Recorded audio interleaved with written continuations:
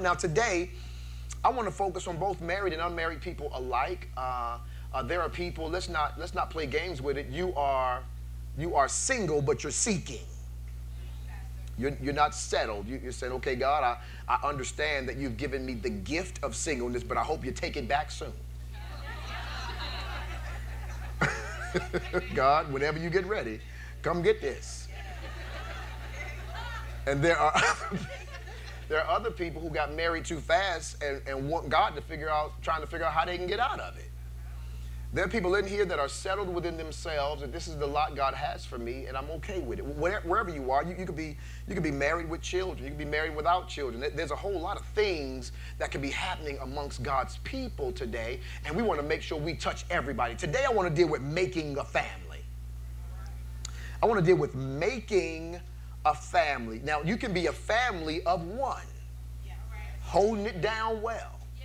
You could be a single parent family. You could be a blended family. You could be a two-parent home family. Whatever type of family you are today, I believe God's got a word for you. Now, I know you see all of this stuff, and we're just going to use these props as a heuristic device to illustrate making a family. I'm going to use making a cake like making a family. So I'm going to make a cake right here in front of you. And we're going to use making a cake like making a family. Say, teach, Pastor. Teach, Pastor. All right. Families, relationships, as crazy as they may be, are still the backbone of society. And we have to recognize that there is an attack on it. There's an attack on the family. There's an attack trying to keep people from loving one another. There's an attack trying to keep people from finding each other. There's an attack trying to cause married people to break up and children to be disobedient and rebellious. There's all sorts of attacks because if the church ever really gets it together and all of our families come together, we can have an impact. So the enemy certainly doesn't want families to be strong. So we want to deal with families. It's amazing how many broken homes we have to minister to. But I believe God's going to mend some today. Say amen. Amen. So as we use this illustration about making a cake, I need you to walk with me through it, all right? Now, the first thing we got to realize is that in our society today, most people want to use the microwave. People don't want to cook anymore. They want to use the microwave. We live in a microwave society. We want everything fast. We want everything now. I got to have it right this very moment. Now, as fast as you want everything to be, don't forget you serve the Ancient of Days. Have you ever been waiting on God, wondering why He's moving slow? Have you ever been asking God for something, saying, God, I need you to move quickly, but it seemed like He is in no particular rush? We live in a society that pushes us to have everything right now. And so even with cooking, we used to bake. We used to use the stove. Now everything comes microwavable, where we just want to open up the microwave and we want to put our food in there and we want to close it up and we want to push some buttons, and it better not take more than 5 minutes because that's just too long. 6 minutes, I can't wait that long. 5 minutes is my max. And we get them, come on, don't act like that. We know we get them frozen dinners. And we open that box up, and we take it and we read the instructions, and we poking holes in it. Because the instructions say so, then we put it inside of there, and we put the numbers on there, and we close it up, and it say go for 2 minutes, and then you open it back up, you got to pull it back out, you got to turn it. You got to lift the cellophane up, you got to mix it a little bit, and then close it back up, and then you put it back in the microwave, and you wait for another 2.5 minutes. And then you open it back up, and you get it, and you take it, and you pull the cellophane back, and it's still nasty.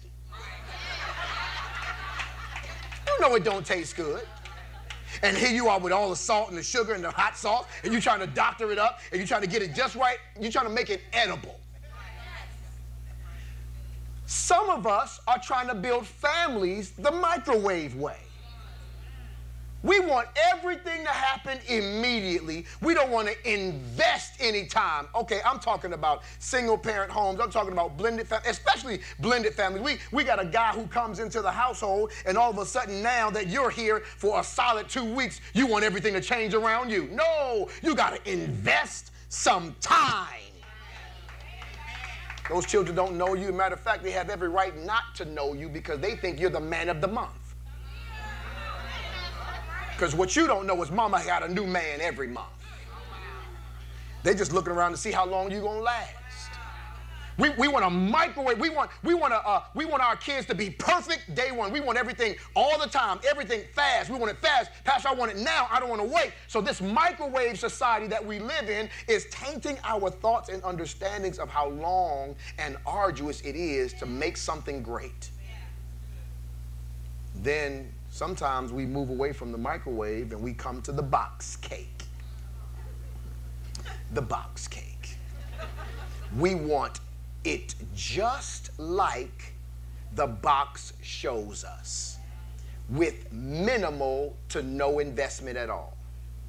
We just want to add water, stir, and have exactly what we want. We don't want to do what it took to even make the mix. We want someone else to do it. And we want, when it's done, it better be Duncan Hines Classic. Classic yellow, deliciously highlight moist cake mix. I mean, we want it to look just like this. And marketing, they're great at marketing to make you think that this is exactly what you want. Well, what if I don't want this? Too bad. This is what you get. And the marketing of all of these products causes us to desire it even more. I mean, I'm the worst of all. I tell co-pass, don't buy nothing without a good commercial. She take me grocery shopping. I'm like, that don't have no good commercial. That don't have no kids on there smiling, happy because it tastes good. No, that's generic. That box say cake. I want the one that say, if it don't have a good commercial, you are not getting my money. Amen. I bought in. Amen. Okay, so here it is. The presentation of perfection with no investment. You can have it all and don't put nothing in. You can have it all immediately. You don't have to sweat. You don't have to work. It is already done for you. No investment. Too many of us want box cakes, families. The issue is, what if this is not the cake that fits me best? This is all it'll ever be. I suggest that we move away from microwave and boxes and customize. Somebody say customize. I think we ought to customize because one size does not fit all. I think we ought to customize because every family needs something different. And because of the way your family is constructed, because of the way you are, the way you want things to be with your household, if I just do a box cake, no matter what I try to do to doctor this thing up, it's always going to be what it says. And it might not even be that good. Matter of fact, settling for box cake means settling for average. Sometimes less than average. But if we make a decision to customize, we can have whatever we need. We don't need a cookie cutter family because you and I are different. So for what works for me in the White House might not work for the Jones house. What works for me in my house might not work for whatever your household is. It needs to be customized so that everything you need is present. Are y'all with me? Okay, so the first thing about making a cake is, well, let me get my little. You need a clean water supply. You need to spray everything down. You need to literally wash. Everything that's going to be a part of what you're trying to do needs to be washed. We are washed by the Word of God. Are you trying to date somebody who has yet to be washed by His Word? Are you trying to raise children and they are not being washed? How is your word life? Do you even know scriptures? Are you trying to get God to speak to you about whether or not this person, you're supposed to spend the rest of your life with them and you don't even spend any time with him? Are you washed by the word of God? Everything that's going to be a part of this family needs to be subject to the word. Needs to be subject to being washed. By the way, we are still praying for the people of Flint, Michigan. All of them still do not have clean water sources. So just because the media is not talking about it anymore doesn't mean it's not a relevant story. See, the media talks about it when it's cool and when it's sexy, but right now it's time for us to kick in and make sure your prayers are being heard in heaven about making sure people that look like you and I have clean water. Say amen to that. Okay, back to my story. Here we go. Are you, somebody say, washed? Whoever's going to be a part of this system, this family, make sure they're washed. It keeps away all contamination. You know the enemy's trying to come into your family, right? You know the enemy's trying to ruin everything you're trying to do. Are you using dirty utensils and mad? My question is, are you bathing your family in the word? Ephesians 5 and 6 says, very, very plainly, it says, so that he might sanctify her, having cleansed her by the washing of water with the word. Are you complaining about her but not washing her? Wow.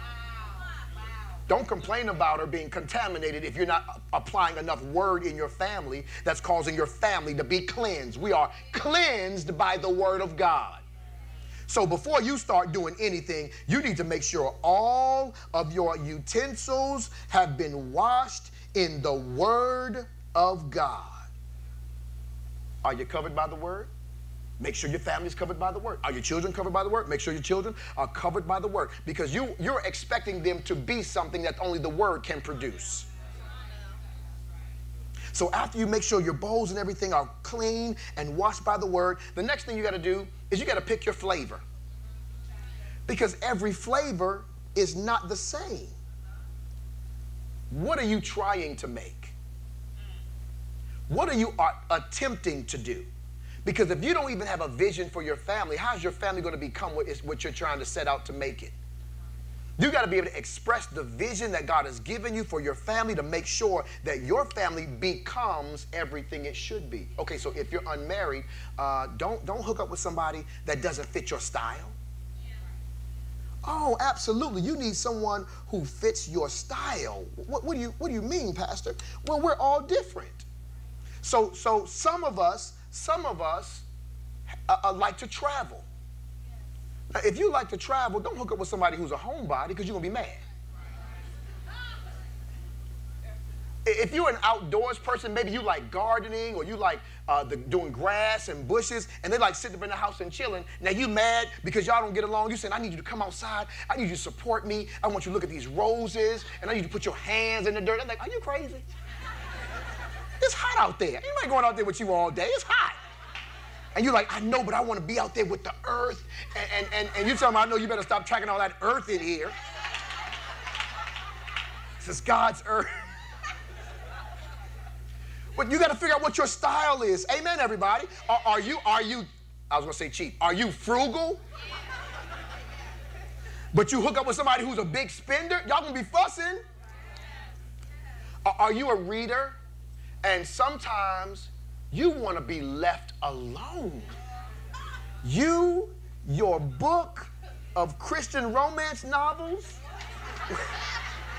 or whatever you read, and they just want to talk, and you're like, would you shut up? I love you, but I'm trying to read. And see, maybe after work, that's how you come down. Right? So you got to pick someone who matches you at least a little bit in style. Do you love to go to the gym? Do you love to work out? And maybe they don't. Okay, well, that's not going to work a long term, because they're going to end up talking about working out. They're going to talk about the book. They're going to talk about gardening with somebody else who likes what they like. So you got to figure out what your flavor is going to be. Because whatever your flavor is going to be, it's important that you match your flavor or match your style. Say style. Now, we have a tendency to think that that there are, don't get me wrong, some strict lines that you got to follow, but then there are also times when God gives you space. No, it's not in his will or against his will to be an outdoors person. It's not in his will or outside of his will to be the person that likes to travel. It's not in his will or out of his will for someone to enjoy quiet time by themselves and reading. But it's going to be out of his will if you find someone who's out of his will. Because they don't understand where you play. Whether you're on this side, God still loves you. If you're all the way on the other side, God still loves you. But find someone who loves the same boundaries you do. Does that make sense, everybody? So your flavor matters, not the flavor of the month. Be authentic with who you are. Because you can't keep adjusting every time you fall in love with somebody. Because eventually you'll get lost and never figure out who you are. You got to be able to approach the situation saying, this is my style of love. This is my style of romance. This is my style of relationship. This is my style of dating. This is my style of being married. Amen, everybody. So you got to find your flavor. Say flavor. Then after you find your flavor, are y'all all right so far? Okay, so after you find your flavor, you need some eggs. Now, when you're looking for eggs, the first thing I want you to do is check the grade. Do you want grade A or do you want a different grade? Not only check the grade, but open it up to make sure none of them are cracked.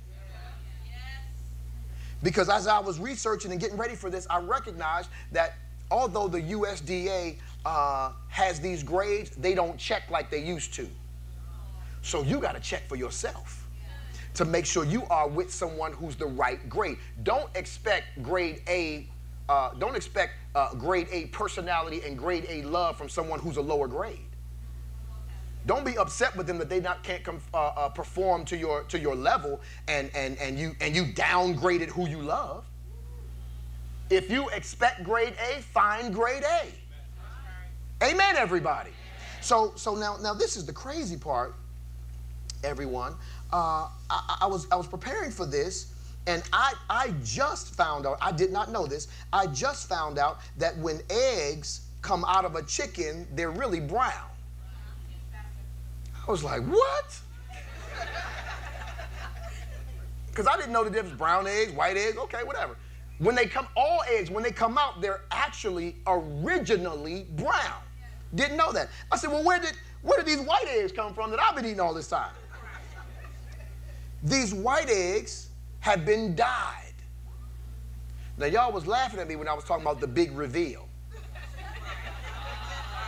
But let me tell you something, and this is important, everybody. You want to find out what they really look like. Because, see, now this organic egg here has spots on it. Now, would you rather know about the real spots or find out that the back of this one is cracked? You want to find out that this has been dyed, but they hide it from you. Or would you rather find out who they really are so y'all can pray them through that thing? Say amen, everybody. So now when you're looking at these eggs, this is like investigating who you're dealing with. Don't hook up with anybody that you haven't taken the time to investigate. What do you mean, Pastor Sho? Home of origin issues. Where did they come from? Tell me about your family. Are they crazy? Should I duck when we drive by the house? Is anybody looking for you? Like, give it all to me. Because I have a right to know your grade. I also need to know your home of origin issues, because if you were birthed from a chicken who grew up with pesticides, and they were in a cage living in feces, you know that's inside this egg.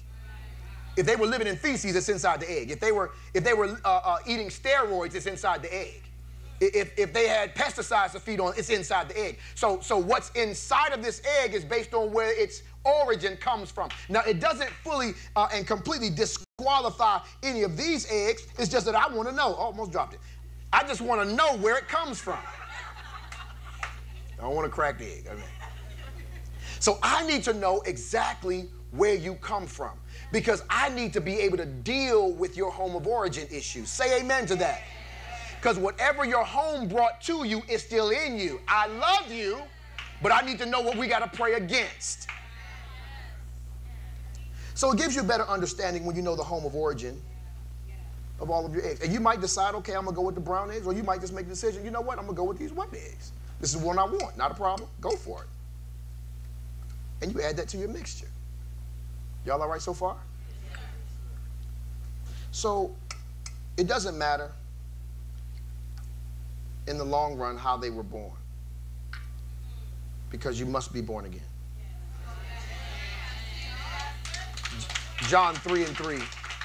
John 3:3 says, except a man be born again, you can't even see the kingdom. So make sure you're with someone. Now, they could have a whole lot of issues. They can have a lot of mess going with them, because none of us are absolutely free of mess. None of us are free of everything. We got to make sure that these people that we're dealing with are born again. We got to make sure they love Jesus like you love him. Not just met him, but love him like you met him. I'm talking to everybody in this room. Bless you, everybody in overflow. Make sure, if you're looking at me in the lobby, make sure you date people. Find out if they saved before the first date. Everybody in overflow, give God some praise. Amen, everybody. Before you accept the first date, are you saved? Then we start talking about where you come from. You got to dwell with them. Okay, this is a great scripture, 1 Peter 3:7. You got to dwell with them according to knowledge. It says, you husbands in the same way, live with your wives in an understanding way. Live with them in an understanding way. Live with them according to knowledge. So if you're going to be with somebody, whether you choose the white egg or the brown egg, organic, free range, whatever the case may be, you've done your investigation. You got to investigate so you can love them with an understanding. Here are the issues we're going to have to deal with. They had a crazy past. Maybe they were raped. Maybe they were molested. Maybe they were abandoned. Maybe they never had a daddy. Maybe they never had a mommy, whatever the case may be. I need to know that. I need to dwell with them according to knowledge. As I do my investigation, I need to be able to say, okay, God, do you want me to be an instrument of getting them to you, closer to you? What do you want me to do with that, God? What do you want from me? What's my assignment here? You need to know that. What's my assignment in their life? For the women, if you're going to be a helpmeet, you got to know where you're supposed to help. Right? God, you got to give them a vision that they're supposed to help you with. Say amen. Amen. Okay, so after you get these eggs together, the next thing you're going to need, trust me now, you're going to need some oil. Now, this oil represents the Spirit of God. This oil represents the Holy Ghost. Now, you don't need the Holy Ghost to make it to heaven. But you need them if you ain't going to die tonight. If you're going to live to see tomorrow, you need him. Listen, let's be theologically sound. You don't need the Holy Ghost to make it to heaven. You need Jesus. But if you're going to live a couple more days, it's the Holy Ghost that's going to keep you. Would you stop hooking up with dry folk? Hooking up with people that ain't got no oil. No oil, no anointing. No Holy Spirit. So the oil represents the anointing, it represents the Holy Spirit, and it represents prayer. Are you dealing with people who can't pray? Who gonna get a prayer through when you having a bad day? Who's going to talk to God and get these things settled in the heavenlies if you can't? Listen, sometimes you got bad days. You need somebody else that's going to help you pray. If you're going to be here, you're going to help me pray. Make sure the Holy Spirit is with you to anoint you. You want the Holy Spirit to anoint your dating process. You want the Holy Spirit to anoint your marriage. You want the Holy Spirit to anoint you raising your kids, because it can be a trip. All three can be a trip. And if you don't have the Holy Spirit dwelling on the inside of you and you live in a dry life, the oil starts to bring everything together now. Everything you do ought to be bathed in oil.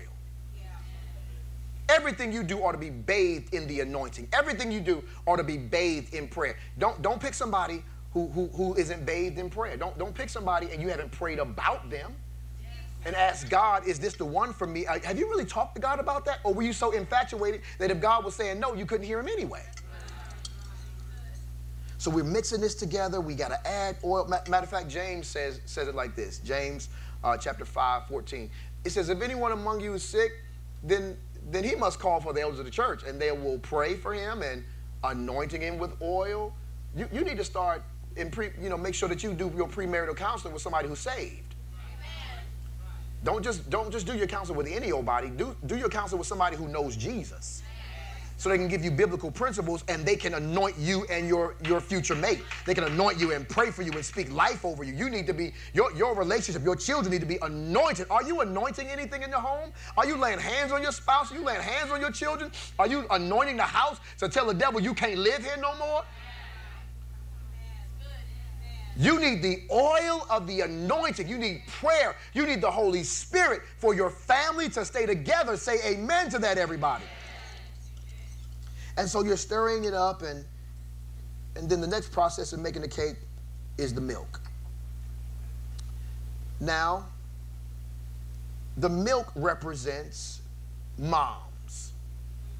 The milk represents moms. Whenever there's a baby, or whenever there's anything in its infancy, there's a need for nourishment. Whenever there's anything in its infancy, there's a need for nourishment. There's a need for love. There's a need for milk as a substance, building blocks. When a baby's born, it's the mother's milk that keeps it alive. It's the nourishment. And Peter says this, 1 Peter 2:2, it says, like newborn babies desire the sincere milk of the word so they can grow. Newborn Christians need the sincere milk of the word so they can grow. I'm going to say that again. Newborn Christians need the sincere milk of the word so they can grow. A baby needs the milk from the mother so it can grow. Your relationships need to be nourished. The mom is like the milk. She brings the nourishment. Psychologists suggest that if the mom doesn't, people feel like if your mom doesn't love you, no one will ever love you. Now, that's not true, but that's what they believe based on all of the testimonies they receive, based on all the work that they do. If the mom is not there, if mom doesn't show love, it's hard, it's difficult for you to love somebody else, because mom is the first one that ever loves you and supposed to love you absolutely unconditional. The love from the mother is basic. It's a foundation. It's a building block. The mother provides sensitivity. If there's no peace in the home, that's mama's fault. Because mothers are the bearers of peace. So whenever we go to a home and there's just no peace, I said, okay, mom, what's up? What are you doing? You have peace. You are anointed with peace. You are anointed with peace. Moms, if there's no sensitivity going on in the home, mom, what's happening? Because you are the bearer of that level of sensitivity that all the children are going to need. So the milk is like, in the mixture of this cake, is like the mom. Y'all still with me? Okay, so in mixing, you add wet with wet, and then you add dry with dry. So we're going to leave this for a second. So we're going to move on, and now we come to the baking powder. Now, the baking powder is small in quantity, but it packs a major punch. The baking powder is like the dad. When you put baking powder in the mix, it is the spark. It is the chemical reaction that makes the cake rise. Dads in the home makes the home rise. Are y'all hearing what I'm saying? Y'all ain't saying nothing. Every home by God's design should be a mom and a dad. That is God's design. I applaud all the single moms that do everything they can, but God's design is for there to be a mother and a father. I know you're doing the best you can, but you'll never be a dad. Pastor, I'm trying to be mom and dad. You'll never be mom and dad. Just be the best mom you can. And that's the Holy Spirit to come in, because you trying to be mom and dad is going to stop you from being the best mom you could be, because you're also trying to be something you're not genetically able to be. So dads are important. I know they want to tell you you don't need a man. They lying. You do. You needed a man to make that baby. So the family should have a mom and a dad. Now this baking powder, the dad challenges the family. He has that chemical reaction that makes the family get better. It makes the family rise. It challenges, because without that baking powder, after you finish everything, you just got a flat cake. But when you add the chemical reaction of the baking powder, which is the dad, the cake rises to the occasion. And it takes the shape of the vision you really wanted to see. The dad does that. We need strong fathers in the homes. We need strong fathers in the home. But, fathers, Ephesians 6:4 says, now don't be mean, don't be nasty, don't provoke your children to anger, but bring them up in the discipline and instruction of the Lord. So you need the grace of God to teach you how to raise each of your children differently. Because each child requires something different. So fathers, you need to have the Holy Spirit helping you to know how to spark something great in each of your children and your wife. While she's bringing the nurture, you're allowing her to bring that nurture, but you're also that chemical reaction that challenges everything to make sure you're getting the most potential out of it. Are y'all still in here? So we do need dads in the home. We're not going to just settle for not having dads in the home. No, we do. We need some great men, if there's not a dad in the home, to be mentors, to help these single moms raise these young men.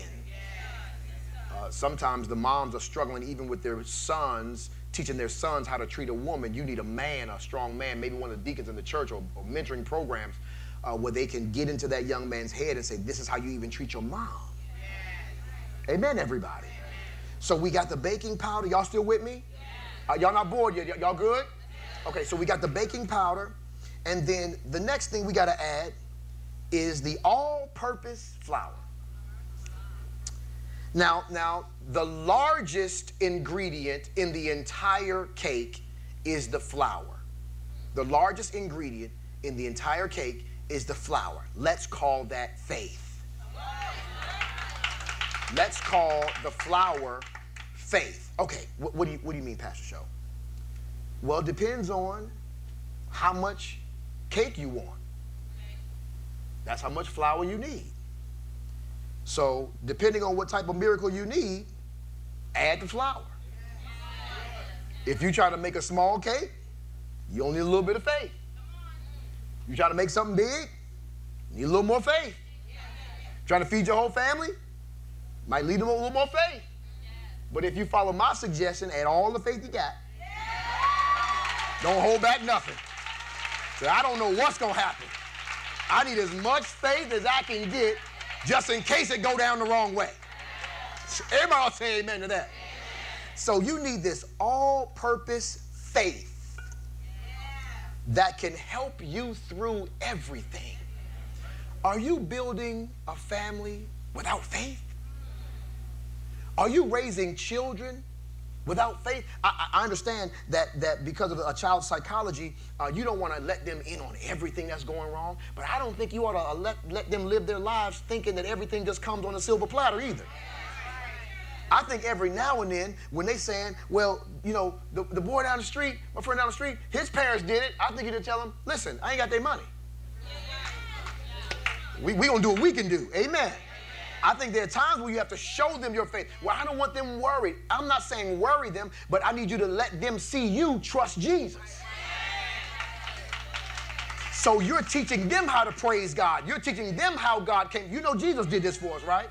You know I didn't have the money for this, but Jesus paid that bill. You know I lost my job, but Jesus came in and let my resume go. Jesus did it. Holy Ghost did. God did that for us. It's important that you let them see the biggest component of your life. Hebrews 11:6 says, now without faith, this all-purpose flour, the biggest ingredient, it's impossible to please him. For he who comes to God must first believe that he is, and he's a rewarder of them who diligently, most versions say, diligently seek him. So depending on what size cake you want, that's how much flour you need. If you don't need a lot of faith, no big deal. But I think you ought to make sure you have as much faith as you need to do everything God's trying to cause you to do in your life. Say amen to that. So we got your baking powder, which is the father, and you got this all-purpose flour. And then the next thing you need, right after you put in the flour, is you need some salt. Now you don't need a whole lot, but it's the ingredient that enhances every other ingredient. So for some reason, this salt, when you put it in, it makes everything else come alive. So in the mixture, the salt, although small in amount, it makes everything else in here come alive. You are, Matthew 5:13 says, the salt of the earth. You are, your life is the salt. Your family, the one you're building right now, the one you're in right now, the one you're thinking about constructing right now, is the salt of the earth. God wants to use your family in your community. He wants, you know what, maybe some of you in here, your family's supposed to be the first family of no divorce. Maybe everybody else in your family got divorced. Maybe everybody else in your family is separated, and God wants to use you as an example. Maybe God wants to use your family as a successful blended family. Maybe God wants to use you as a successful single who's saved. Whatever the case may be, you are the salt of the earth. Without this salt, everything is bland. It doesn't have any flavor. It doesn't have any taste. It doesn't have any pop to it. Now, in the Bible, salt, and even in our own lives, salt is used for three basic things. Number one, salt is something that preserves. Salt is something that preserves. Then the second thing is salt is something that adds flavor, or if it adds taste. The last thing, especially in biblical times, salt was used for fires as a spark. Yes. Okay, so your family, your life is supposed to be the salt of the earth. You preserve the things that are good. Get rid of those things that are bad, but you preserve the things that are good. You are the taste. You are the flavor to an otherwise dead and bland life.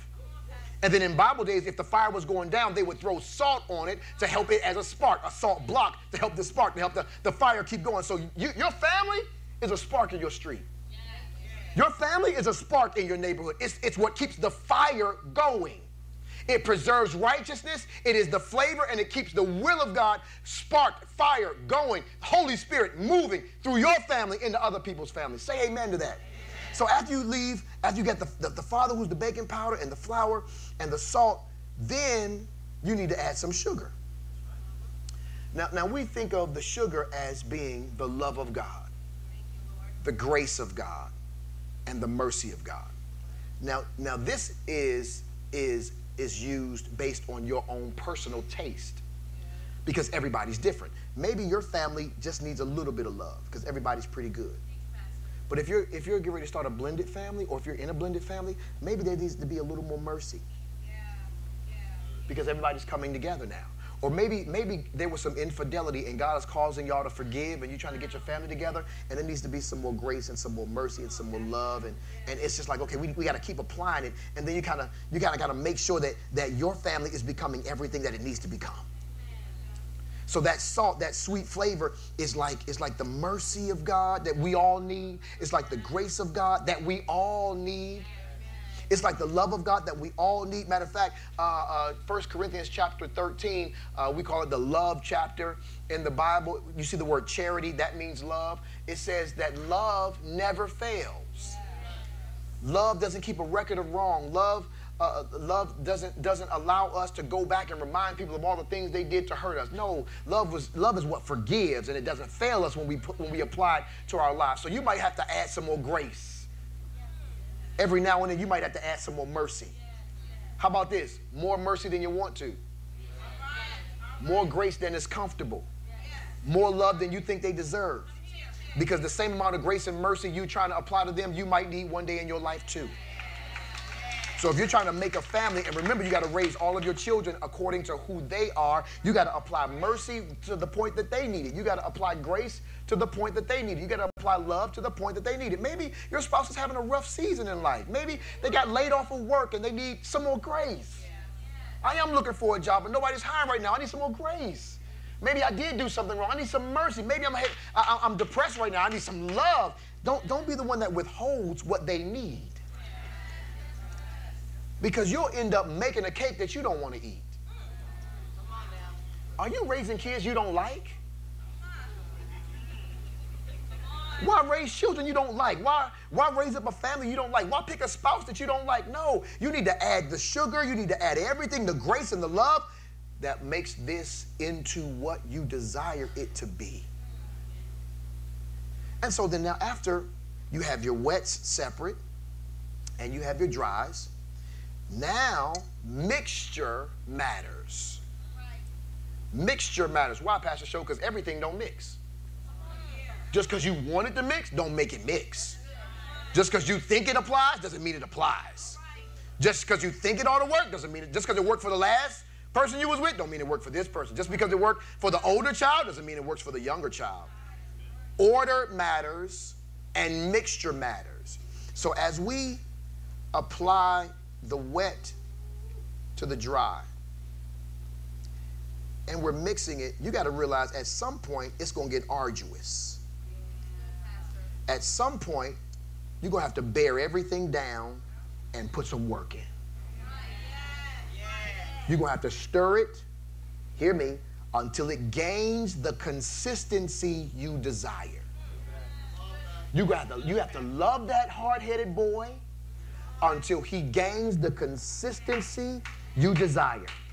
You're going to have to love that little smart-mouth girl. Don't pop her in the mouth just yet. Until she gains the consistency you desire. But there are going to be some lumps. Don't you dare stop mixing. Don't you dare stop putting work in just because it gets thick in the room sometimes. Don't you dare give up. That's your child. That's your spouse. That's who you said God. You said God had these children. You said God be with that person. Don't you stop until it gains the consistency you need. And it's going to get tough sometimes, and it's going to get arduous sometimes, but you got a vision of what this family ought to be, and you've already got all the ingredients. Now it's time to put in the work because mixture matters. You can't skip this step because it gets tiring. And I know you told them before. You might have to tell them again. And I know you said it before, but you got to say it again. Pastor Sho, you just don't understand. I understand that you set out on this journey of your own free will. Nobody made you do anything, and this is your decision, so now you got to put some work in. If you're saying that's who God called you to marry, you got to put some work in. If you had them children, that's what you got to work with. Amen, everybody. So the order matters. God made this earth in order. He didn't just throw everything out there. He did it to make sure that no matter who came to, no matter how many people were born, that we would have what we needed to survive on this earth. God did this earth in order to make sure that we could live. Why do you think your life can be out of order? Why do you think your family can survive out of order? There's an order that God has for your family. There's a mixture that he put in there, and you're the one that's supposed to be creating this. Make sure you're creating it based on what you believe God is saying. And then after you get the consistency you want, after everything is the way you want it to be, and you got the batter already made, okay, everything is perfect, but this ain't the cake. This right here, this is amazing, but this is not the cake. It's not going to be what you want it to be until you let God apply heat. Now, you can avoid the heat all you want, you won't have a cake. You can avoid trials and tribulations all you want, but you won't have what you're looking for. God says you're going to have to let him turn this oven on, and you're going to have to make a decision. Now, after you get your batter together, you got to figure out if you're going to make cupcakes, you're going to make a bundt cake, whatever it's going to be, that's your choice. Whatever you want it to be, that's your choice. It's your playing field. God's pleased with either one of them, but whatever it is, you got to stick with it. And then you pour your batter into your cases here, and then you put them in your oven. Now listen to me. Listen to me. Don't be like me when co-pastor's baking. Every 5 minutes, I walk by. And when nobody looking.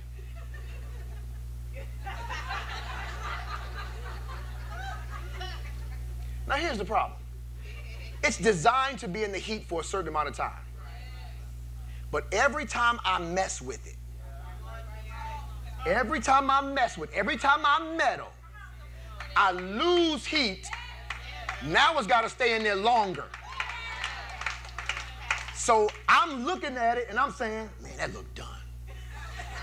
I smell it. It looked done to me. We got the oven with the light come on. So I push the button and I'm looking at it like my eyes gonna help it. I'm looking. Now, co-pastor's someplace else. And I'm trying to figure out why she ain't checking on the cake. But she knows how much time it needs. So I'm saying, babe, it's ready. It's not ready yet. You ain't even looking. You ain't even came over here to see what's going on. I'm looking at the cake and now I'm like, it ain't ready. I done opened it again. What you mean it ain't ready?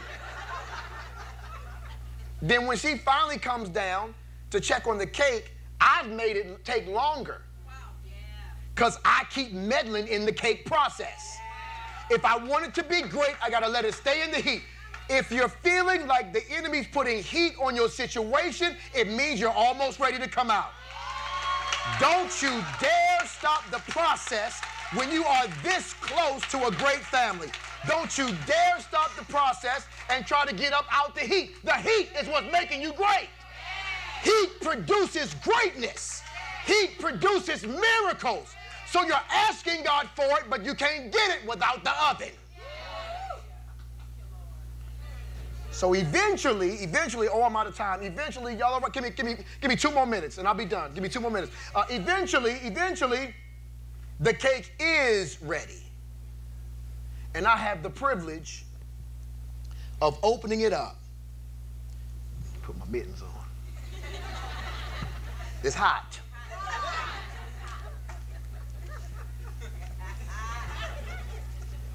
I have the privilege of pulling out perfection. And so all my blood, sweat, and tears produces an incredible cake. Everything I wanted, all the work I put in, you're supposed to produce an incredible family. But you got to put the work in. You got to let it go through the heat moments of life and stay in there until it's everything God promised you it would be. So here is your perfect family. The only thing you could do now, once you get it out the pan, and it looks absolutely amazing, before you serve it, before you let anybody close to it, you take the blood of Jesus and you glaze that bad boy, because your family's not complete without his blood. See, you're trying to build a family bloodless. What can wash away all of my sins? See, without this, you might have a dry cake. It might be, see, you got to inspect it now. Oh, there's some spots that didn't get his blood. My child's education needs his blood. My health care needs his blood. How many know your family needs to be drenched in the blood? How many, don't play with me now, don't play with me. How many recognize that your family won't survive if you don't drown it in the blood? Your children won't make it through school if you don't drown it in the blood. Your relationships won't make it if you don't drown it in the blood. We need the blood of Jesus to cover our families. We need the blood of Jesus to cover our dating. Amen, somebody. We need the blood of Jesus to even choose the right person. Don't you let all that work in making a great family go to waste because you don't cover it in his blood. We need the redeeming power of the blood of Jesus on our families. And so no matter who you are in this room, no matter where you are in your relationships, whether you are unmarried and seeking a spouse or unmarried and you're settled, if you are married and having marital trouble or even living in marital bliss, we need his blood. And there's some tweaks along the way that we need to go through to enhance and make sure that we're building a great family. I put this message, thank you, Holy Ghost, together because I don't want us to take for granted that making a great family is easy. But here at Have Life Church, I want us to have great families.